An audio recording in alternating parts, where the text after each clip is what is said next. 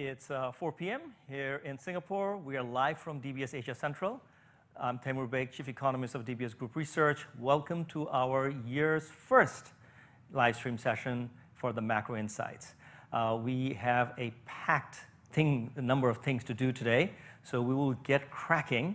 You see, we have a set of things that we want to go over. We want to go over the state of the pandemic.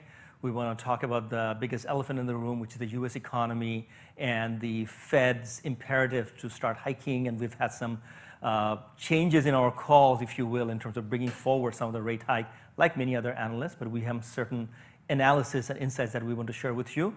And then, of course, what this means for the overall interest rate picture, both for the developed markets as well as in emerging markets in Asia. We want to go over that. And for that, I have with us our senior rate strategist, Eugene Leow. All of that is coming later. First thing we want to do is to run some polls, hear from you what your ideas about some of the macro themes for the year are. So what I'm first going to do is walk you through one of many ways you can take part in the polls. So for example, if you are talking to us from or watching this on your laptop or your PC, you can take out your mobile phone right now and scan the QR code that's on the screen. And that will take you to 4 questions with multiple choice answers that you can participate in right away. If you are using a mobile, it's a bit difficult to scan already if you're watching this feed. So you might as well then open up a web browser, go to pigeonhole.at or www.pigeonhole.at, type the passcode DBSGR, and that will take you to the polls. But there is a smoother third option. You can, in fact, go straight to the screen that you're looking at right now because we have Pigeonhole fully integrated with the screen that you're watching this presentation in, and that will then guide you through the 4 questions that we're talking about. So what are these 4 questions?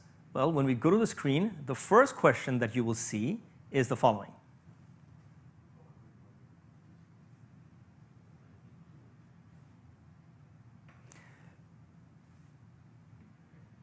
The first Pigeonhole question is,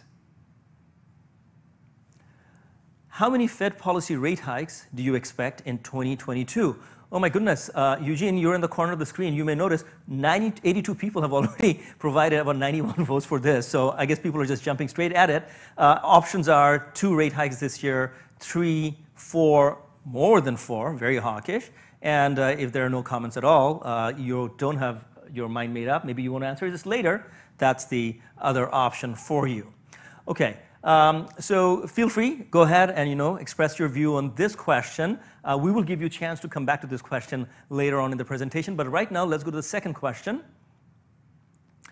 Where will US 10-year bond yield be at the end of this quarter? Okay, not at the end of this year. We're just talking about a 3-month picture. On the 31st of March, where do you see the 10-year bond yield, which right now is about 1.73, 1.74? Do you see it lower, 1.6, 1.7? Do you see it more or less the same, around 1.8? Or do you see it substantially higher, 1.9 or 2?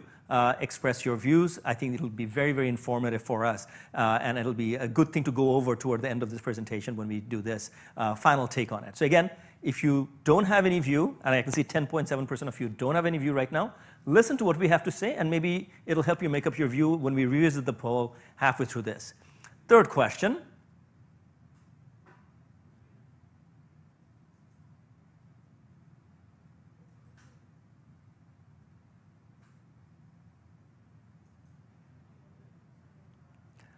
From fixed income to equity markets. And a big question among investors in Asia in particular, will China's equity market bottom in 2022, having had a really, really tough 2021? And it hasn't really started out very well either. And I can see that already lots of people are hoping that the bottom is coming very, very soon or in the second half of this year. But then there are others who are a bit pessimistic, and it is interesting to see that sort of spread of results as well. So again, put on your answers now, and if you don't have any conviction right now, relax. We will let you, give you another chance to participate in the poll in about half an hour or so. And the final question that we would like to poll you on is on the equity market at the US side. What do you like in the US? Do you think that tech will be continuing its amazing performance that we have seen in recent years? Or do you think that it is time for reopening value stocks to come into limelight? We have had false dawns of that several times in the last couple of years. Maybe Omicron is it. And then you could be pessimistic and say no upside to the US equity this year. And again, you could consider these questions later on and so on. All right, so these are the 4 questions. Like I said, we'll come back at the end of my presentation before Eugene comes in. We'll give you another chance to take part in these polls. All right, state of the pandemic. Although today's presentation is all about the Fed liftoff, we have to talk about the pandemic because no matter what your views on the Fed are and what your views on interest rates are, they will still be hugely influenced by the trajectory of the pandemic. So things are a bit hairy.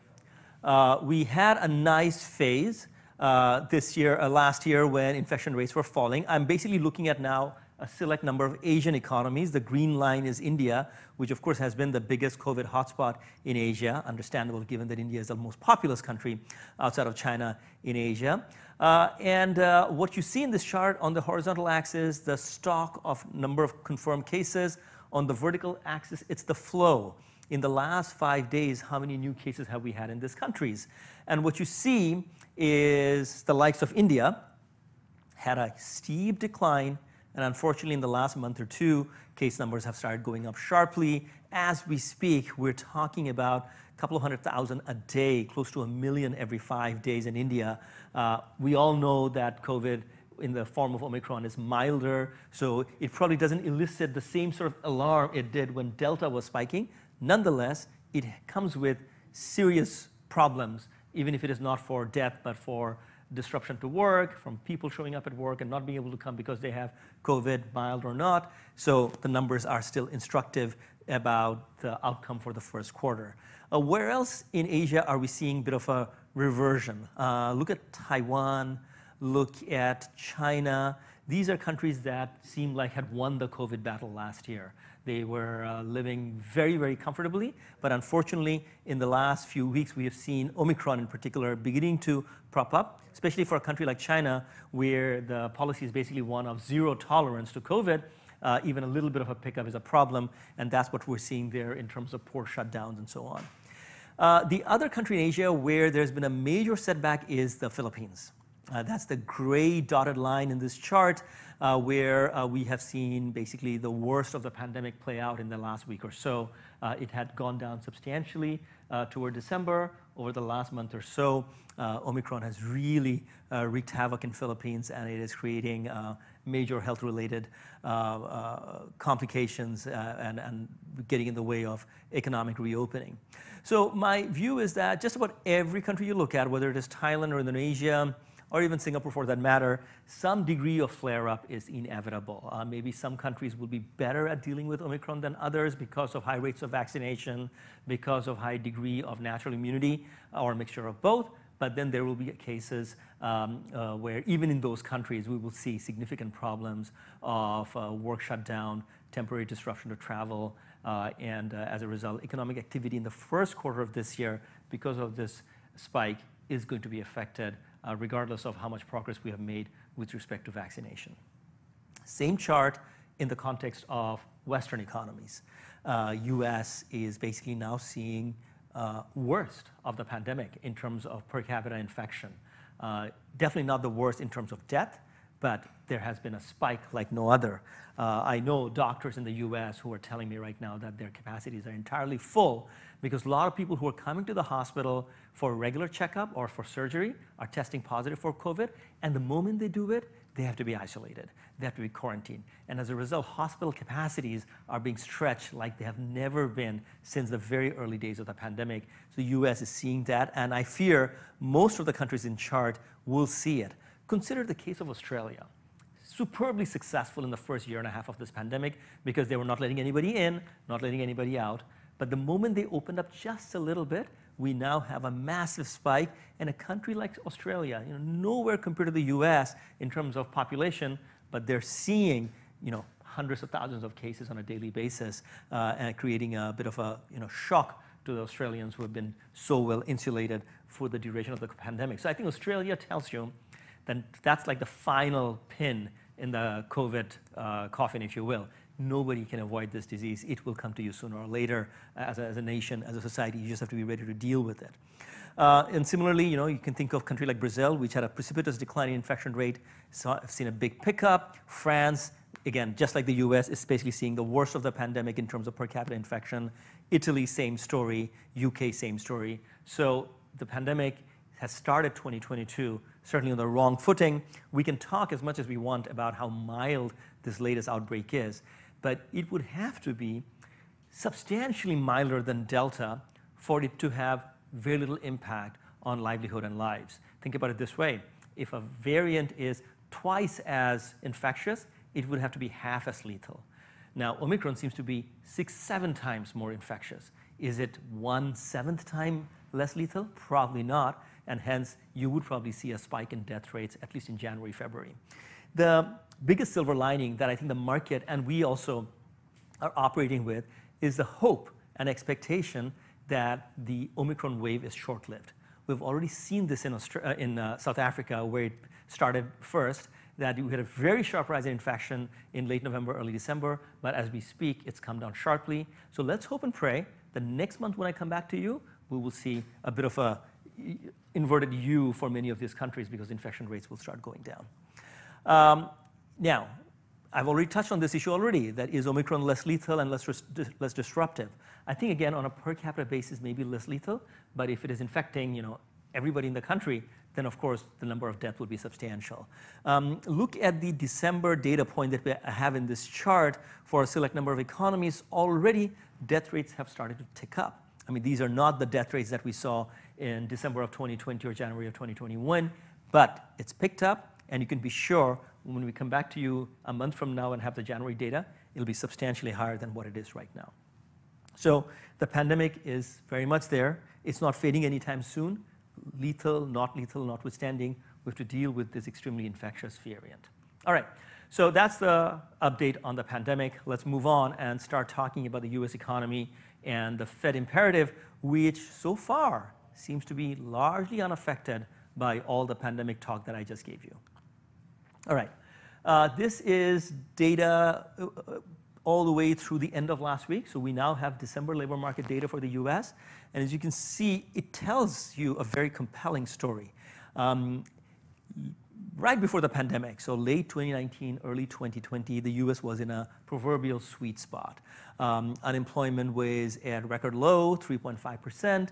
Wages had begun to show some degree of buoyancy. And you could hear from Fed officials that, because inflation was not an issue, how to run a high-powered economy for a prolonged phase, allow people who are normally out of the labor force to come in, because that's the phenomenon that you see in late cycle, that, initially the skilled, the most qualified get jobs in a cycle, but as the cycle is prolonged, the best of the workforce have already gotten their jobs. Then you get the people who are minorities, and by best I don't necessarily mean best in quality, but in terms of job market suitability. But then you start seeing minorities, differently abled people start getting jobs.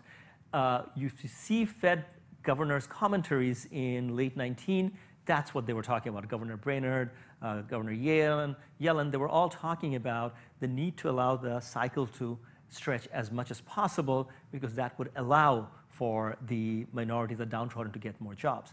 Then we had COVID, massive spike in unemployment, and particularly minority unemployment was even higher than the chart shows.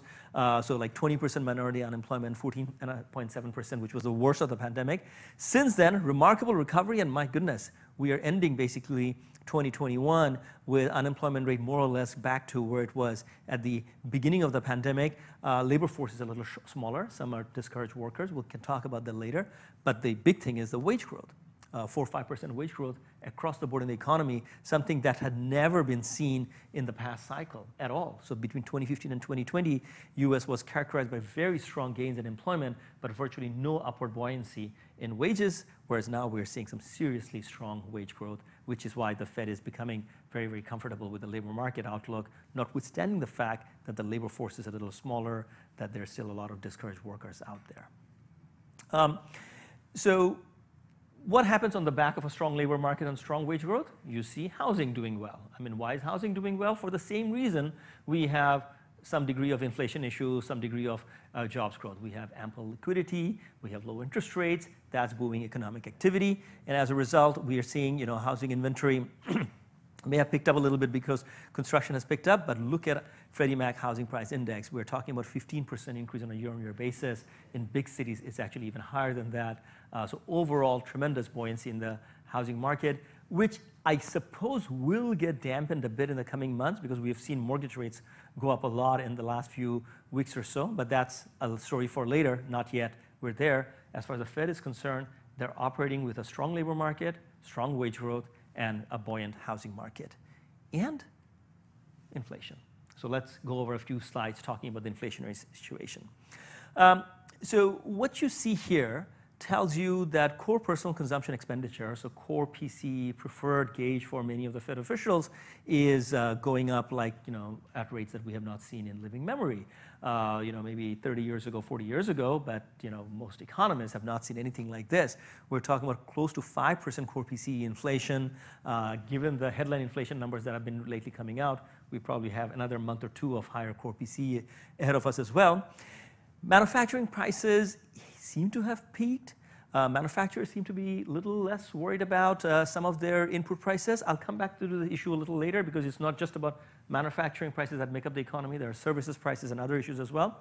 But even after this recent correction, these are elevated levels that one has to be cognizant of when one is considering monetary policy. So yeah, this is the follow-up chart. ISM prices paid index. So survey of manufacturers and non-manufacturers. Are you seeing prices go up? And there, while the red line, which is the previous slide as well, you saw that manufacturers are saying they're not as alarmed as they were just a few months ago. Non-manufacturers, the ones who are on the services side, are actually seeing extremely elevated levels of price pressure, and that trend has not abated at all, despite the recent correction in freight rates and some concerns about China slowdown. None of those things have still yet to dampen the non-manufacturer's perspective of prices. What do companies and company owners say when we survey them and ask them about the inflation situation? So on the left-hand side, you have a compilation of Fed surveys. So New York Fed, Kansas City Fed, Philadelphia Fed, they all run these surveys. What kind of prices are you paying? What kind of prices are you receiving for the things that you buy and the things that you sell? And you can see that through the course of 2020-21, the gap between prices paid and prices received widened sharply, nothing that we have seen since 2010. Maybe some slight degree of easing of that in the very latest data point. Too early to call that the pressures are over, and the gap remains big. Either you see a big disinflation on the input side, or you start charging more, as in prices received goes up. But that gap, that wide gap, is unsustainable. It has to narrow. Are you planning on raising prices? Yes. In fact, I can see that the range of my chart has been exceeded by the survey results. So I had the chart scaled up at 50, and the number is actually higher than 50% of those surveyed who are planning on raising their selling prices or have already raised prices. Both are over 50 already. So when you see this situation, we know well about fuel price inflation. We know that manufactured goods, because of supply chain bottlenecks, because of strong demand, have gone up a lot. We know that soybean, palm oil, things that make a lot of food and non-food products in the world, palm oil, for example, goes into edible oil, also goes into manufacturing of toothpaste and shampoos. Soybean goes into livestock feed, but also into making tofu that billions of people eat. All of those things are showing significant elevated degree of pressure. So we have food price elevated, fuel price elevated, goods price elevated, services showing signs of buoyancy. Maybe some of it is temporary, but no matter how temporary they are, the fact of the matter is, with respect to the US, we're looking at 7% plus headline inflation. We're looking at personal consumption expenditure inflation of close to 5%, and core personal consumption expenditure at also close to, PCE close to 6% and core PCE close to 5%. So these are uncomfortable numbers, regardless of how transitory you think the inflation numbers are. And now we are well more than a year into talking about transitory, so can't really hide behind that anymore. Fed officials need to act. even if their forecasting horizon suggests substantial degree of disinflation in 2023 as base effects kick in, as the supply side comes into action, so fuel supply goes up, global chip shortages get taken care of, freight and shipping related bottlenecks get addressed. Despite all that, we will probably not see sub 2% inflation even at the end of 2023. What we will see is not a continuation of 7% headline and 5% PCE. That will come down by the end of 2022, or perhaps even by October, November 2022. Inflation rates will probably come down a lot, but there's a lot of time between January of 2022 and September, October of 2022. The Fed would have to act in between that period. Otherwise, chances of inflation expectations getting ratcheted up, chances of asset prices going out of control, irresponsible lending, distortionary investment, all of those things become very elevated. Hence, the Fed will act. Eugene Leow will talk about that in great detail, but just let me summarize what our call is. The call is straightforward. We see the Fed hiking in March, June, and September. We are keeping one hike in our pocket, which is the winter of 2022 December hike. Why? Because of this chart. Because we see by December of 2022, the Fed will see substantial disinflation, and perhaps economic growth will also slow quite a bit compared to the very strong momentum we have seen in late 20, all of 21, and most of 2022. So around that, we're saying 3 hikes this year.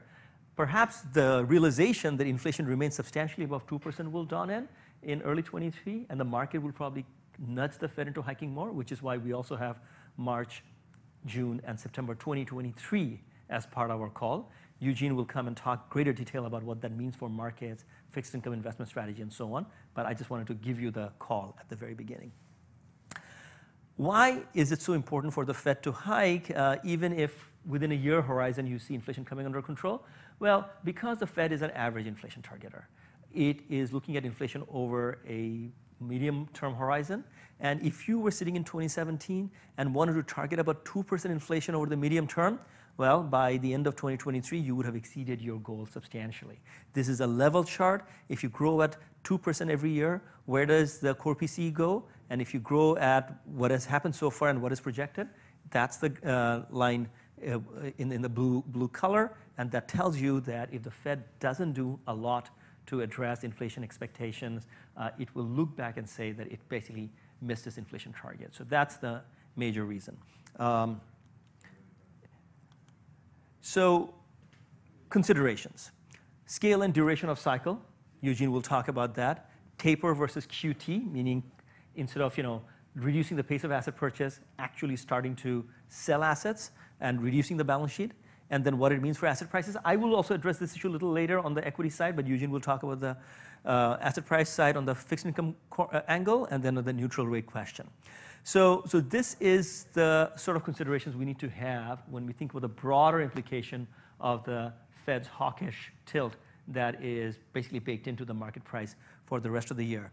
So yield curves have already adjusted accordingly. You've seen substantial upward movement, shift of the yield curve, both in Singapore and the US. And you will see this manifest in higher mortgage rates, both countries. Housing will be affected by this. So things to keep in mind around the Fed hike narrative. All right, you remember we had walked you through a bunch of questions. In case you came in late to the call, you logged in late, let me just remind you that there are 2 ways. We're not going to give you 3 ways anymore. Third option we're putting aside. There are 2 ways of doing this thing. You could scan the QR code on the screen right now and take part in the 4 questions that we have for you. We will summarize these results at the end of Eugene's presentation. Or you can just go to pigeonhole.at, type in the password DBSGR, and those 4 questions will be there as well. Eugene, all yours. Thank you very much, Timer. So for my presentation, I'll be talking quite a bit of issues on what is affecting dollar rates and what should we be expecting from the Fed. And I think a lot of us got conditioned into a very dovish Fed because that's been the case since the pandemic in early 2020. And a dovish Fed just means rate cuts and QE. Now, what does a hawkish Fed mean? It means rate hikes and QT, or quantitative tightening. So over the next few slides, I'll share some thoughts on how fast the Fed could hike, how long they could hike, how high they could go, and some thoughts on how EM and Asia would react. Right, so to kick things off, the first point would be the first step to normalization would be taper. Right? Taper, we have to look in the context of how much money printing that's been done over the past couple of years due to the pandemic. And we have to compare that to what is viewed to be normal QE that's been taking place post-GFC.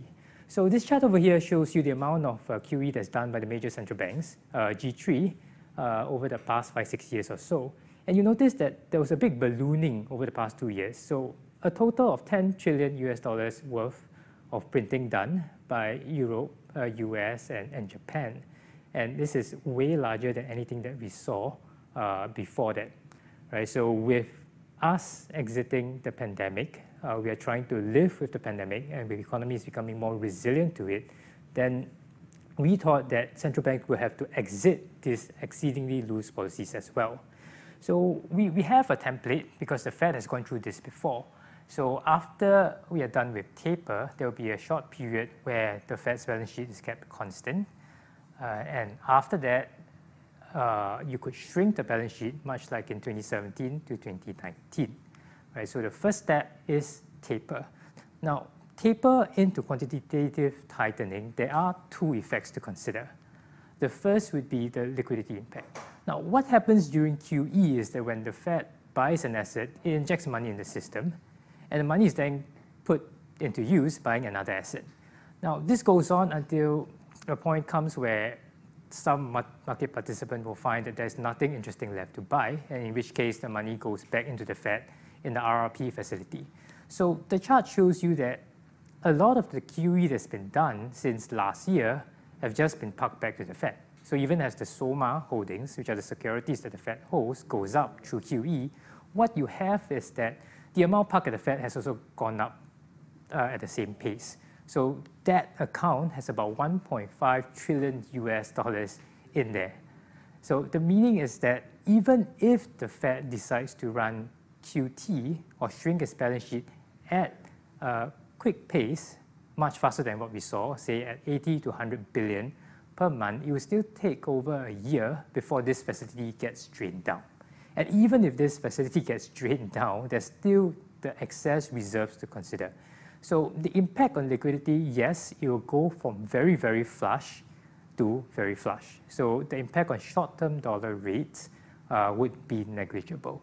Now, the second impact would be more important to consider, and that would be the duration impact. So when the Fed buys bonds, it takes those bonds away from the market, right? So that there's less for the private sector and all the other major players. So during this crisis, the Fed bought a lot of bonds, right? So it now holds about 22% of total outstanding US Treasuries. Now, that's a very big amount, right? Pre-crisis, the Fed held about 14% of the total outstanding. And because the Fed stepped up so much, there's a lot less for the private sector to absorb. Now, what happens during QT is that the Fed's support will slowly erode in the coming months. And if QT is done at a more aggressive pace than was seen previously, it means that the private sector and the other major players will have to absorb more of these bonds in the coming months, right? So proportionally, the hit is felt on the private sector.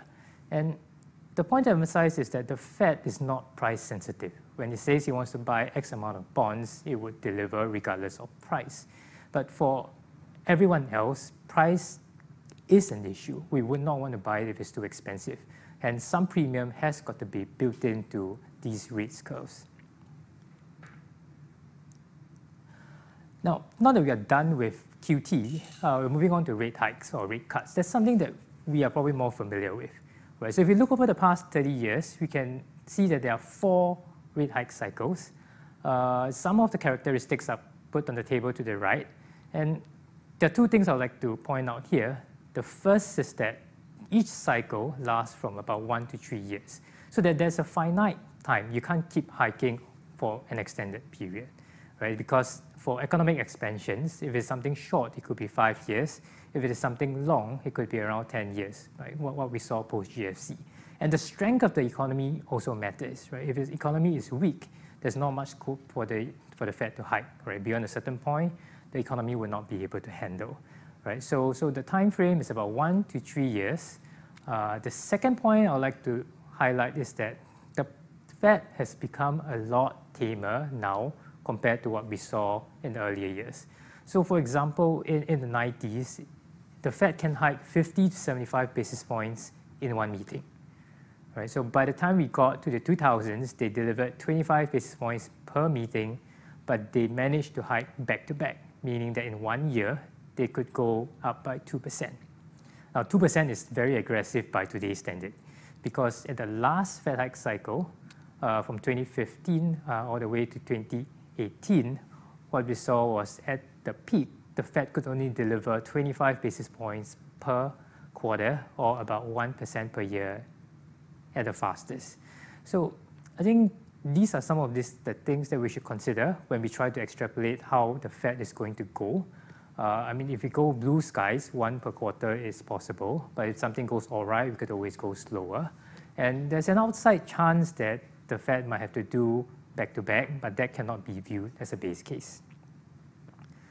So I've talked about QT, I've talked about rate hikes. Now, how high can they go? So this becomes more nuanced, right? Because we have to think about tightening as well as real rates. So what constitutes tight monetary policy, right? The level of interest rates is meaningless on its own. What we have to consider is where the level is compared to where inflation is. So for example, if nominal rates are at 5%, but inflation is at 10%, that would mean real rates are negative 5%, which is very, very stimulative. So you put it in the context of the US, where inflation is running at 7%, but short rates are at close to 0, that is a very, very stimulative environment at a time when growth and inflation are very high. Right? So the point here is that if we want to look at how much inflation will be a few years down the road, when we are past the pandemic, we're going to look at how the market is pricing the Fed a few years down the road when they're probably done hiking. We look at the 5-year rates. Right? In the previous cycle, we can see that if the Fed is tight, real rates can get to 1%. Now, if things go wrong and the Fed has to loosen, then real rates can drop all the way to -1. So that's the range. So at this pandemic crisis, in the earlier part of 2020, what you saw was that real rates fell all the way to -1.5%, which I think is a record low. So we have climbed some towards about -0.7%. I think it should not be too much of a stretch to have neutral real rates closer to 0 or -0.5%. In fact, it might even be considered conservative if we consider beyond just inflation. If we consider that growth in the US and the state of the US economy right now is a lot stronger than what it was post-GFC.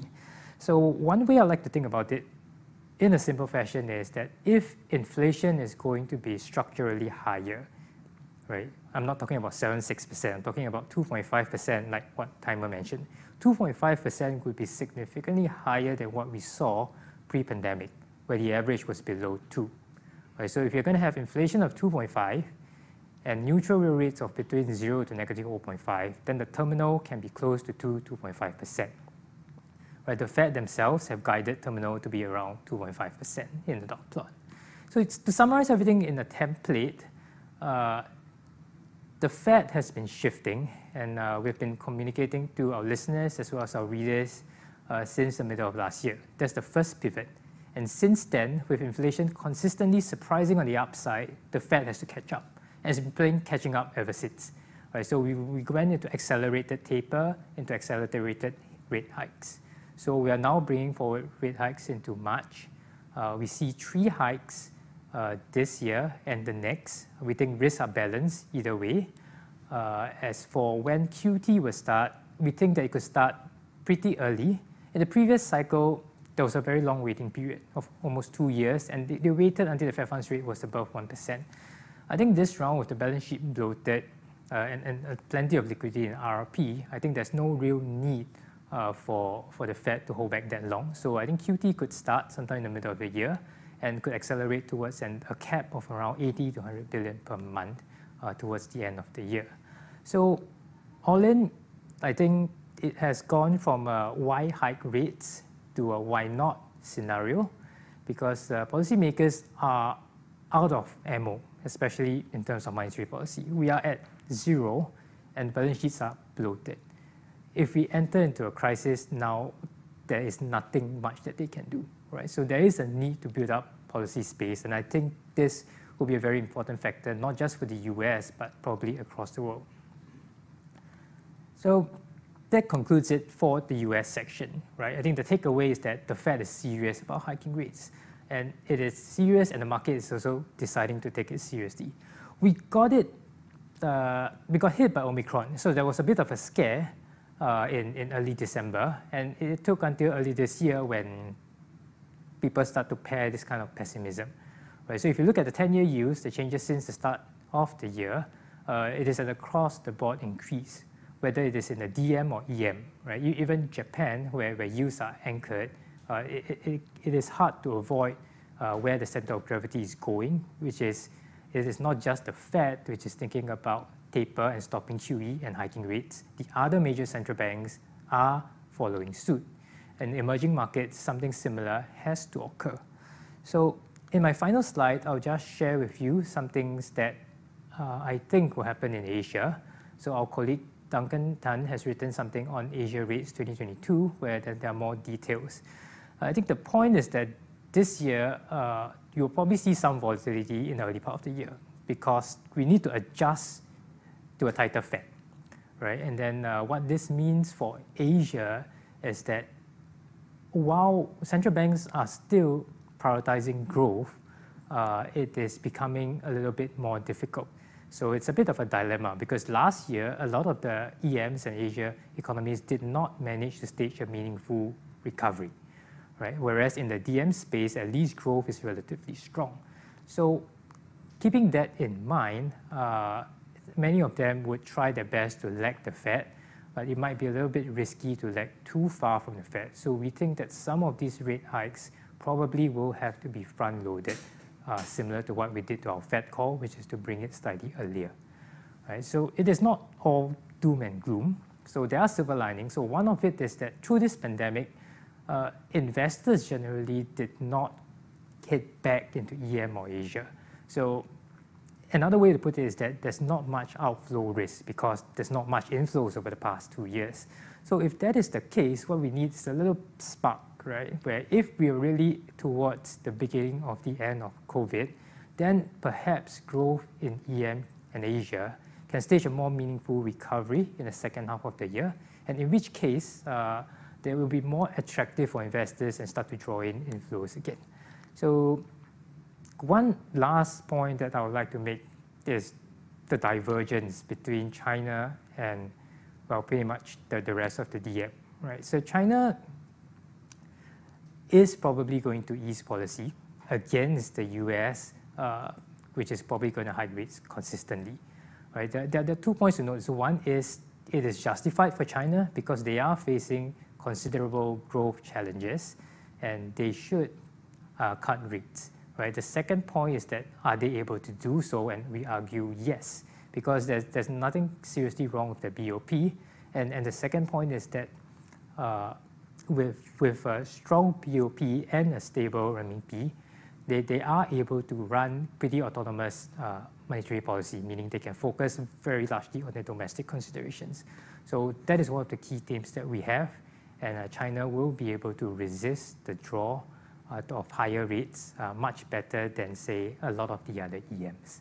So with that, that concludes my presentation. Maybe we'll have a look at the poll results.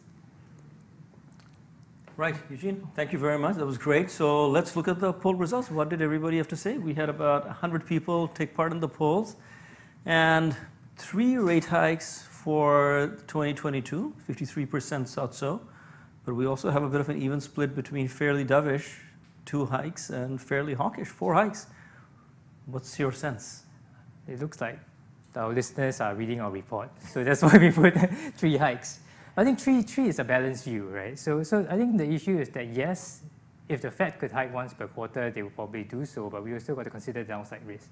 But aside from inflation potentially falling off quite fast towards the end of this year, or what if China gets into more serious trouble towards the middle of the year instead of bouncing as you expect?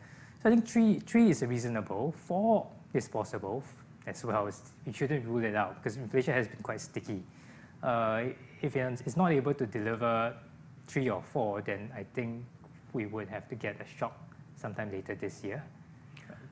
So I suppose among the shocks, one possibility is a very negative shock, disinflationary shock, which is Omicron spreads in a very big way in China.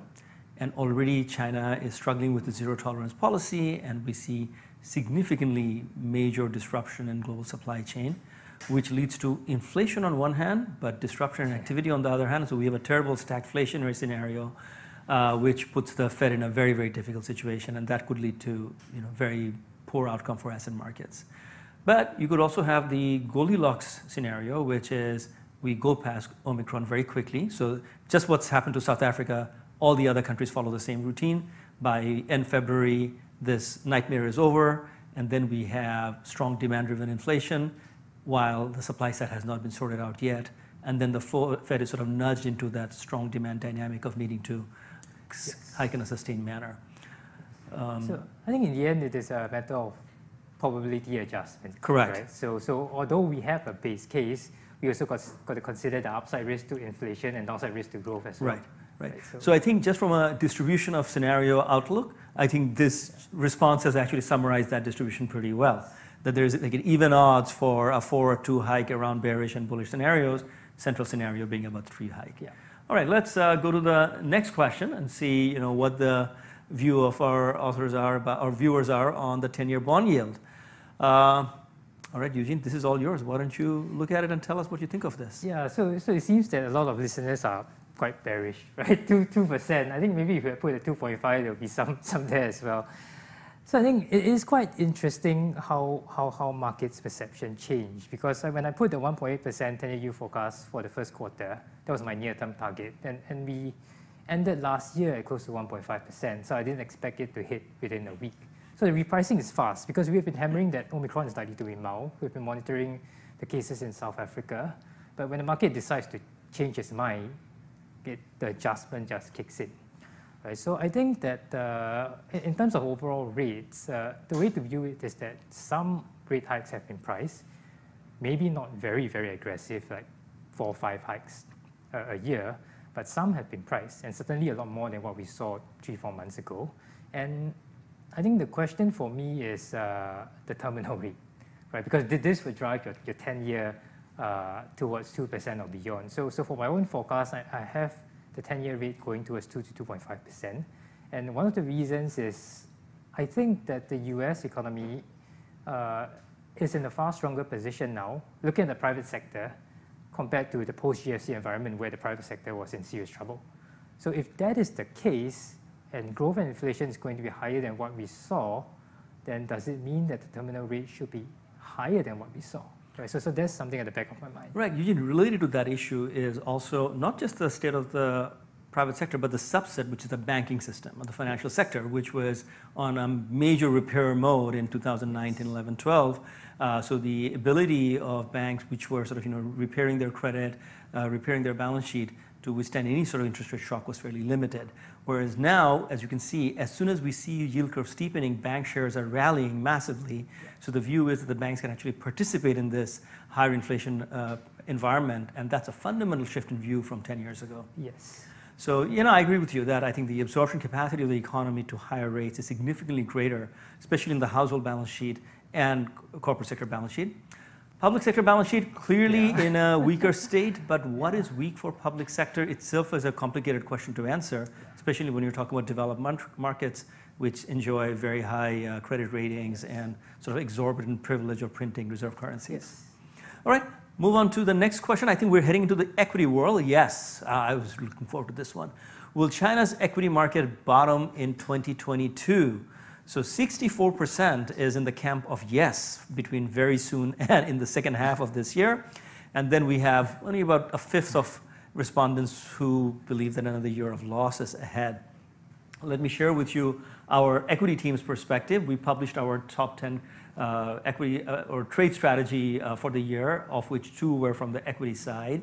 And our China Hong Kong credit strategist, Dennis Lam's view is that we're going to see a bottom very, very soon. And the view is built around reopening trade, repairment of the supply side, bottlenecks, the easing of regulatory action, and sustained fiscal and monetary easing through the course of the year. So I think normally it is sort of the darkest before dawn, and looking at the market action in China over the last couple of weeks, we clearly are not off to a good start for 2022. But at the same time, if you want to be a brave investor who wants to pick the bottom, maybe this is the time, and that's maybe what's is being said by this response. All right, move to the last question from the poll. We are getting into the Q&As after this. But the last question in our online poll was, in the US markets, what do you like? And by US markets, we really meant the equity market here. And amazingly enough, we remain tech bullish. So 42% of the respondents, so out of 150 is 42%. So Eugene, that's about 75 people, or 70 people or so, believe that tech will remain dominant through the course of this year, whereas about a third believe that the reopening value stock time has come. And then we have almost a fifth saying that no upside in the US this year. The no upside in the US this year is an interesting call, because you could have a bearish view on the tech and a bullish view on the reopening trade, and net-net, it could neutralize itself and give you the option number 3, which is not a lot of upside in 2022. Now, why is that the case? Well, because tech-heavy indices, if there's a sell-off there, would drag that down substantially more than any buoyancy we see in the transportation, travel, tourism type stocks. So net-net may not be a very good outcome, even if we have a reopening dynamic playing out through the markets. And also, higher interest rates, tighter liquidity, these tend to hurt the more frothy part of the market more. And I think we can all argue tech is where the big froth is at this juncture. And by that, I don't necessarily mean the Apples and Microsofts of the world, but the medium and smaller sized tech companies, and also the unlisted part of the market, some of the IPO route, some of the SPAC route, all of that froth could come under a great deal of challenge under a hawkish Fed through the course of 2022. The other point is that if your starting point of an equity market is very high valuations, measured as, say, your price-earnings ratio adjusted for the cycle, the chance of that high valuation manifesting into high rates of return, nominal or real, over the long term is pretty low. This is an insight that has been around in the markets for a long time, but Nobel laureate Robert Shiller and his website on CAPE,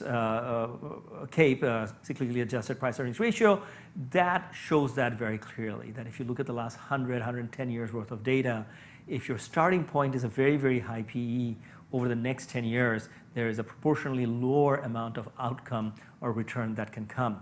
Now, we don't know what that means for 2022, which is why we are okay with the view that 42% think that tech will give one more year of good return. That sort of analysis that I'm talking about, which is starting point of high valuation leads to weaker outturn, that's more of a medium-term forecast, that over the next 10 years, it is very hard to see the US stock market return the way the last 10 years has been. That's the one point that we have. So thank you very much to the 150 of you who have taken part in the polls. I think we'll make this a regular feature from now on going into our live stream.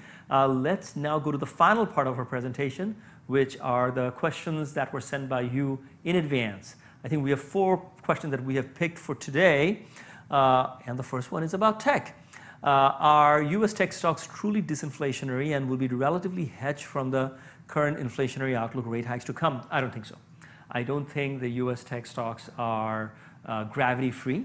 Higher rates, tighter liquidity, impart a gravitational pull on the equities. We saw this in 2001. Now, you could argue that it's not like 2001 at all. Tech companies are based on far greater fundamentals. They have serious revenue. The speculation element is much less. All of that is correct. But at the same time, for a multi-trillion-dollar company to be characterized by a PE of 35, 37, it's hard to justify significant additional growth to see that panning out for the medium term. And the moment on the margin you have higher interest rates or lower liquidity, that thesis comes into serious question. So the equity valuation models tend to look at, among various things, the yield gap. How much yield is being offered by the safe assets? How much yield is being offered by the equity? And the equity yield is basically the inverse of PE, E over P, earnings per price of the share. And that is now yielding perhaps about 3%-ish or 2.7, 2.8-ish out of the US market. So as you heard from Eugene, if 10-year goes past 2% in the next couple of quarters and head towards 2, 2.5, then all of a sudden safe asset medium-term return is pretty attractive relative to a risky proposition of stocks. So when you had 10-year at 1.5 and near term at 0, the implied return or the yield from the equity side was substantially attractive, even if it is not very large. Now that gap is narrowing, and that's the other reason I would worry about the tech market's outlook for 2022. But again, time will tell. Next question, is it time to avoid equity investment totally? No, that absolutely not. Take into account everything that I said, and still you cannot necessarily build a case for divesting away from equity markets altogether. First of all, equity market spans geographies. I mean, do you really want to get out of China now, having experienced the sell-off of the last year and a half? The timing could be pretty bad because there would be time for the market to bottom out and do better. Would you really want to divest out of India, which has shown a lot of buoyancy in the last couple of years? But perhaps you could argue its reopening trade, its manufacturing upside is just beginning. Would you want to divest away from the US reopening trade? I think that would be unwise.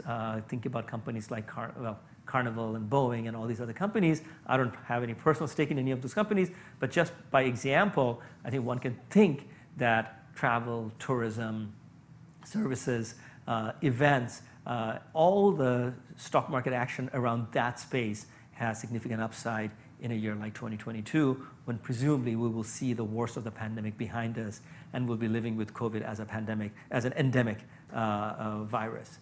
So no, this is definitely not the time to get out of stock market unless you are trying to time the market and going to bottom fish once some correction comes. That's very, very risky. Typical empirical studies on equity market related trading strategies show that most investors, even professional ones, cannot time the market that well. Third question, Eugene, let's start talking about you. You have given us a sense of the 10-year yield and bond market. Maybe recap a little bit for us your bond market view around the rate hike narrative, both for the US as well as for Asia. Yeah, I think the issue is that are we ready for Fed hikes, right? So for the US, I think you have to split, right? So the front part of the curve out to perhaps 2 years, I think we are somewhat ready. But we are not so sure in year 3, 4, 5. So therefore the terminal is important, because if this recovery turns out to be quite strong, then the Fed could well hike much more. So there is a little bit of uncertainty, and this premium has to be priced, because previously people are just thinking, oh, downside risk, because that has been the case for the past 10 years. But what if there's some upside risk? So I think that's something to keep in mind for bonds that are longer duration. For equities, I think that like you mentioned, some of the more frothy parts of the market have corrected. In the US, even if you look at the crypto space, you're also seeing sizable corrections. But what about Asia, right? So Asia is a bit mixed. So the first early part of this year, I think there will be a bit of volatility, because we all have to adjust to a more hawkish Fed. And it's not just the Fed, because across DM, they generate there's tightening. So once this adjustment is done, I think we'll focus on a better outlook, which we might be able to see better growth in EM this year, finally. And there's the other point that EM and Asia is generally underowned. There has not been a lot of inflows back into EM Asia for 2 years. So by that argument, there is that scope for a bit of catalyst, and you could get some inflows in later this year. Would you expect the narrative play out in a country like Singapore, where now the 10, 20, 30 years are offering plus 2%? Yeah, Singapore is an interesting play, but okay, it is partly a tourism play, because we are quite open, and if we do go into this last innings of this pandemic, then Singapore is in a great place to benefit. Thailand is another, right? And then Singapore, there's this additional benefit where we have MAS tightening. So they took one step last year, October, and with 4Q GDP numbers so strong, I think there's also a decent likelihood that they will act again in April. And all else equals, if the MAS has a strengthening Sing near, it could put some downward pressure on Sing rates relative to dollar rates. So how this works risks is that if the US rates go up by 100 basis points, Sing rates tend to go up by less. Right? So this is one of our core views that we've kept to. We expressed it last year and we reiterated it again this year. So the long end, bit of a gap widening between US bonds and Singaporean bonds. Yes, not just the long end, the short end as well. Yeah, I think in general that will widen out. Yeah. And China, I think one of your strategies for 2022 is being long China CGVs? Yes, yes. So China, we liked it for a long time, right? So the issue with holding China is that now the divergence is clear, right? So the issue for China has always been, is it justified? So are economic fundamentals weakening? Do they need to support the economy? And the answer is yes. Now the second part is, can it do it? Right? So for many EMs, it's not possible. You have to track the Fed. At best, you can lag it a little bit. But to go against the Fed would be viewed as somewhat risky. But for China, if you have a lot of control over the flows, and you don't really have a balance of payments problem, and your renminbi is stable, even though you ran into headwinds last year, then it tells me that it has the leeway to be able to conduct policy to suit its own domestic dynamics. And in which case, we think that a bit more easing is in the offing. And if that's the case, there will be a cascade down into somewhat anchored yields in the 2-year to 5-year sector, in contrast to, say, 2-year to 5-year US yields, which are rising because of better expectations. So yeah, I think this divergence is one of the big themes that we have to watch out for this year. Okay, we're really running out of time. In 10 seconds or less, India. India is starting to tighten monetary policy, right? It's not so much on the hike side, but they are withdrawing liquidity. And I think the point is that it too cannot lag the US by too much. It got a little bit of respite with the fall in oil prices, but if global demand is going to be resilient, then that tailwind would be snuffed out pretty quickly. I'm beginning to see investors ask a lot of questions of the marginal weakness in the rupee around the higher fuel price, and that seems to be one concern for 2022. I think that's a general concern for Asia, that even if inflation is not a very big headache, fuel price inflation has negative implications for the balance of payments, for the currency, for fundraising, for external sustainability, and so on. All right, less than 2 minutes left. Last question was, despite liftoff, growth outlook doesn't look that bleak. With many countries still lagging with plenty of room to bounce and less damaging COVID variants, can EM growth save the world? So EM has pockets of strength and pockets of severe weakness. If you look at countries like, well, these are outside of Asia, so Argentina and Turkey and Lebanon and Brazil, Mexico, and then many countries in Africa and the Middle East, already 2021 has been a terrible year, and 2022 around higher Fed rates is going to be very, very challenging because these countries rely substantially on the funding of their current account on the US dollar market, and that cost will go up substantially, which has negative implications for their exchange rates, negative implications for their current account, and perhaps also, by extension, negative implications for growth. So emerging markets, there are parts which will show tantrum in response to the Fed taper and rate hike. Thankfully, most of Asia will not be in that category. 9 years ago, when in 2013 we had the taper tantrum phase, Indonesia and India were in the eye of the storm. We have presented substantial analysis in the last couple of months that show that from an external metric, these countries are substantially better than their EM peers, and therefore we do think that they can withstand the higher interest rate in the US and some degree of volatility in the FX markets quite well. They will both, India and Indonesia, see some degree of reopening dynamic. Hopefully China will too. If you have these three big chunks of EM, China, India, Indonesia, growing on the back of handling COVID, on the back of normalizing the supply chain, and maybe some degree of policy recalibration vis-a-vis the Fed, it can still do pretty well and be a major pull for the global economy. So we will keep that hope in the back of our mind as we keep looking at the markets and economies around the world. So with that, we are totally out of time. We'll end our January Macro Insights live stream. Eugene, thank you very much for your time. Thank you, sir. And thanks to my GSCMC colleagues behind the screen for their fantastic support. We will see you next month. Stay happy, stay healthy, stay safe, everybody. Bye-bye.